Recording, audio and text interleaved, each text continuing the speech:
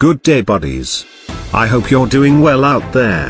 In today's video, we'll be moving a mature ant colony to the formicarium that we just modified on the past episode. Let's all witness how would they react to the new setup. And we will also feed them and see how the colony swarm in everyday feeding. And I would like to say, I'm beyond grateful to our buddy Davey for the first super thanks received by the channel. That's a much appreciated support for the ants. Thank you. Anyway, welcome back buddies.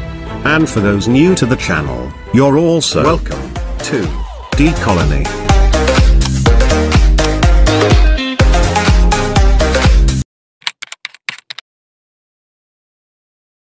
I started the move by transferring the water feeder with ants to the new outworld.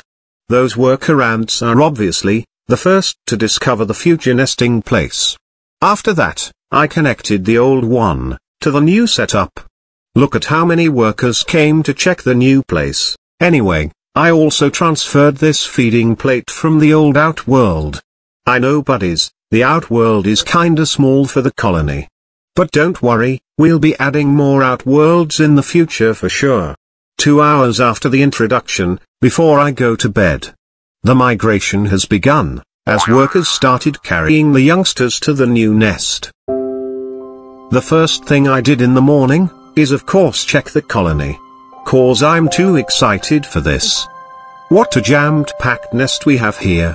Unlike the outer mini nest on the right, we have a lot of workers on top of this part. 'Cause I blocked the test tube hole with a silicon plug, which ends up elevating the glass, creating a space for the workers to bypass the walls. They also transferred the food they've gathered. They made the outer part of each nest as storage chambers.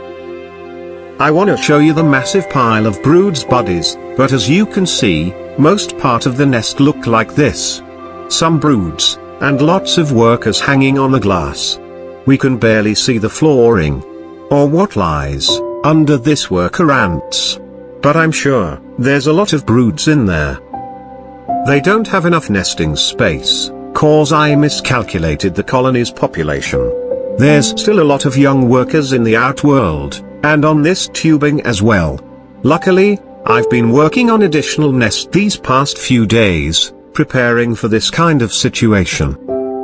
Let's give it to them, so we can also see some of the broods after the colony members spread up. I'm gonna use a long tubing to connect them here, 'cause this setup is located on a shelves, and there will be a divider in between them. Reason why we can't connect the nest the normal way that we did on the other parts. Anyway, I forgot to tell you buddies. This is my 2 years old Tetramorium colony, that we just moved recently, to the first nest that we modified. They loved the nest, and it's working fine with them. So it's time to try it on a more sensitive species. Some of you may ask, why I keep moving this colony, 'cause just this year, this is their 3rd time to move to a new nest, and the reason buddies is, they are my nest testers, 'cause they're so easy to move, and hardy as well. If this colony rejects a nest, I believe most ants will surely do the same. But don't worry, they are already retired as testers. I will now keep them here, as long as possible. We will just slowly expand the setup as needed. I decided to retire them, as they are now too big to move on, and on. Plus I also have some new Tetramorium colonies. 2 of them are here, and this colonies will be my new testers. Their test tubes are so dirty, I know. I will be moving them to fresh tubes later this day. I believe we got 3 new different species of Tetramorium, and I will be making a video about them soon. Anyway, the old nest were mostly abandoned, so we just disconnected it, and tapped the remaining workers on the outworld. This nest are used to be filled with massive amount of broods. They're still working fine, but the disadvantage is it's harder to observe them here. Speaking of observation, let's check the nest. A lot of them have already moved to the newly added nest.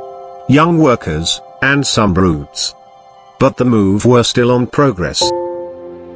I'm still waiting for this huge number of workers stacked on the disconnected tubing to also move in. The rest of the nest was still jammed-packed, but at least we have some free space now to focus the camera on the lower part of the nest. Look at that massive pile of broods. I believe the colony has tons of queens now, as I spotted a lot during my observations. We started the colony with a single queen, but I suspect them of doing inbreeding, like their famous relative, Tetramorium bicarinatum, which I also used to keep before. Let's zoom a little bit to see this queen over here. Her wings is slowly getting shredded by the workers, but did you know, buddies, that without the short wings, it's so difficult to notice the queens, as the size difference between them and the workers is only about 1 millimeter. I will try to focus the camera on nest parts that has an opening, and let's see how many queens can you spot on the comments.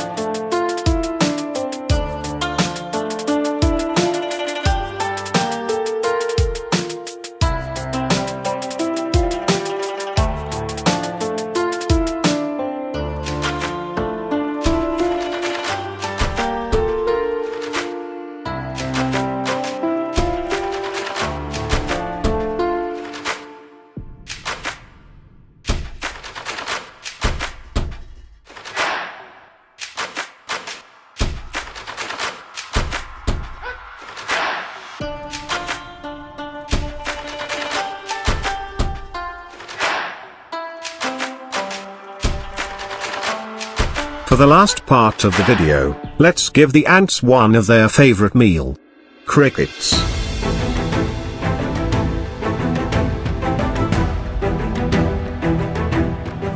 This feeding clip was taken during the move, buddies. The reason why we have a lot of young workers, or the light-colored ants feeding. There might be an error on following the pheromones.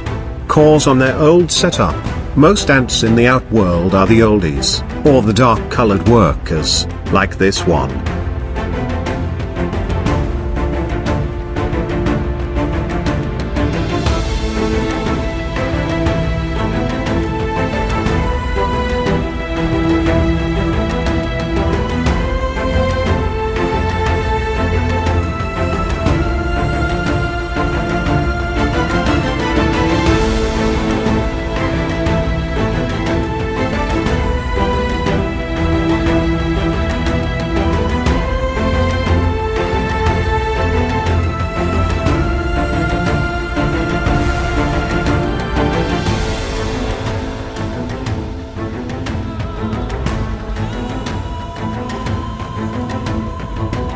I just hope you have learned something from this video, guys.